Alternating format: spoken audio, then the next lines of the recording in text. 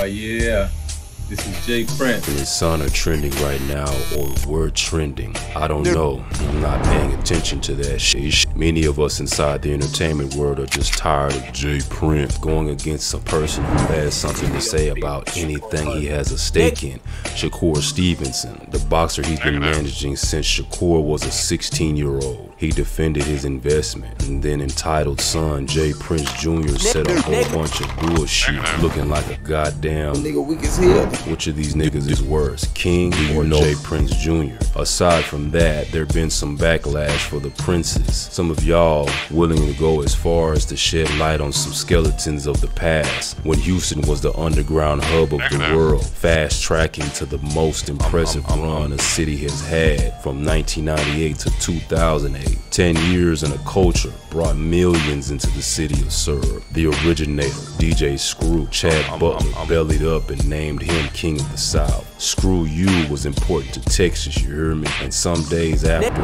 November 16, 2000, he'd be laid to rest. Now me, being on the outside looking in, would accept the autopsy stating the cause of death. But Houston might have a little secret, and these days, what was done in the dark has been coming to the light. I started the video off with J Prince Jr. just talking as I'm on the internet looking for some internet news, and see this connection to DJ Screw explained to me by one of Screw's relatives. He said, well, you must not have tuned into my cousin Chuck interviews on Donnie Houston podcast. Go deep and you'll see, brother. The truth is being revealed now. All them scary ass rappers my cousin made is old. They were so scared of J Prince and what he may do to them. I'm not even scared of my daddy or grandpa, LMAO. Guess cause they from Houston, his city. They ain't wanna speak up for Robert Earl. Then Drink Champs got him drunk, and he started dissing my cousin Screw publicly.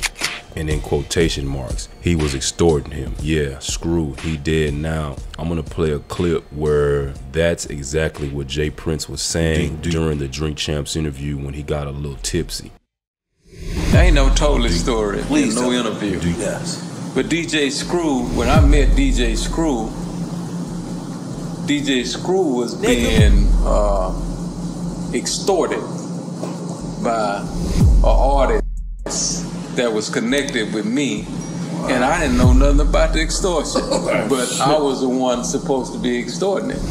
So, because of your back in that. Yeah, DJ, he was paying an artist, right, a monthly. No, really. Because they was connected to you. Yeah, because all the stuff they were scared. This is J Prince money, nigga. Come on. I was just playing. The artist was telling him that I had that you. Oh shit. So after he and I had the opportunity to get together in my office, I'm looking at the staff, right? And he sit and looked at. He said, "Man, you ain't nothing like they say you are."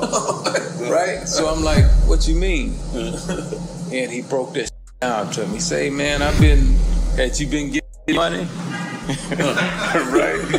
I don't know nothing about it. Like a lot of shit go on, you know what I mean? That I don't know nothing about, that I get charged. So,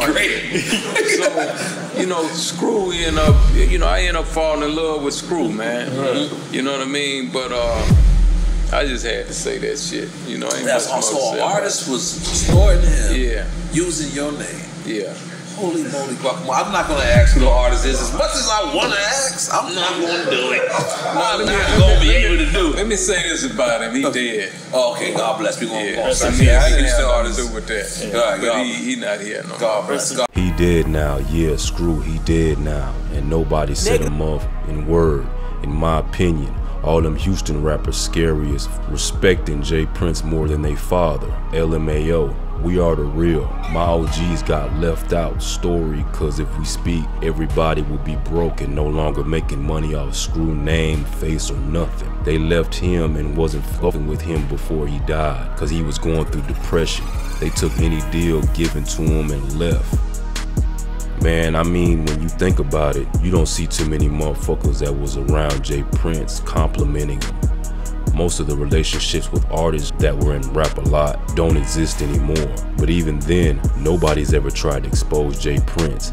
Either H-Town is just closed off to people like me and you, or what this commentator said is actual. Motherfuckers just fear him, even in his final days as a senior. And look, if this is the case, I'm done with Houston. I mean, we left it to them. Screw gave them a meal ticket or a map to one, and they sold us out. I think I said they had their run till 2008. It might have been 2005. That's why Dallas needed to chill, cause we up. I was a screw up for real. I had the tapes. I knew so many Pat, Moyo, Pokey, Freestyle. I hope Screw cousin wasn't talking about them boys. Couldn't have been Pat, cause Pat died early. But yeah, J. Prince really on some mob ball shit or what? I know the answer to that. What about you?